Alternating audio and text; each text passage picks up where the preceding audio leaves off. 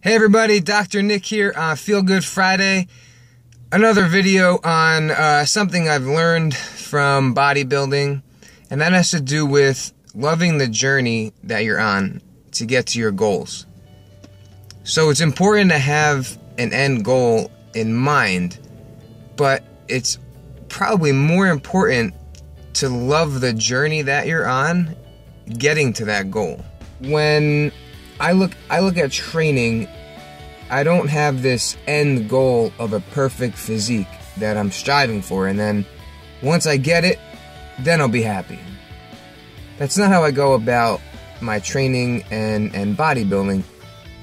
I know there's no perfect physique that I'm trying to get to. So it's like an asymptote.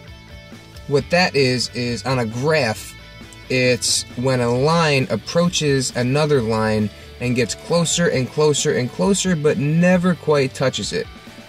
Okay, so that there's no end goal of a perfect physique. But I love that journey of striving for it. So, same thing in life.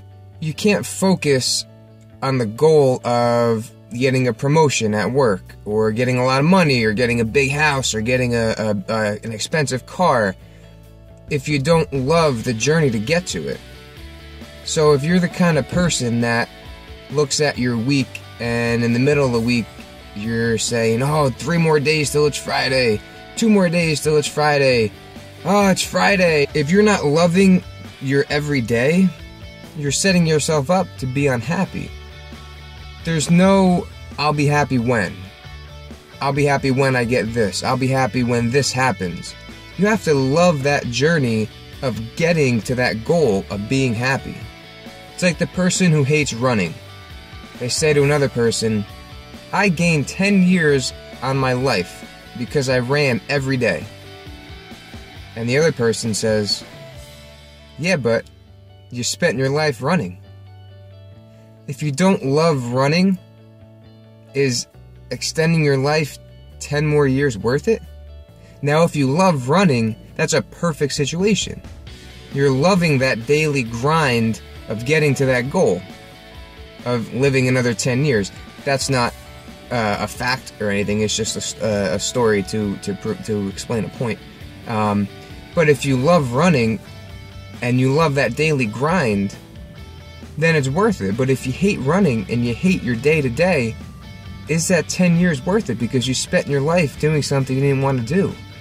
So yes, set high goals for yourself. Set long-term goals. Have dreams. But don't forget to love the means to your end. You have to love the journey. So find your journey that you're passionate about, that's true to your values and your conscience.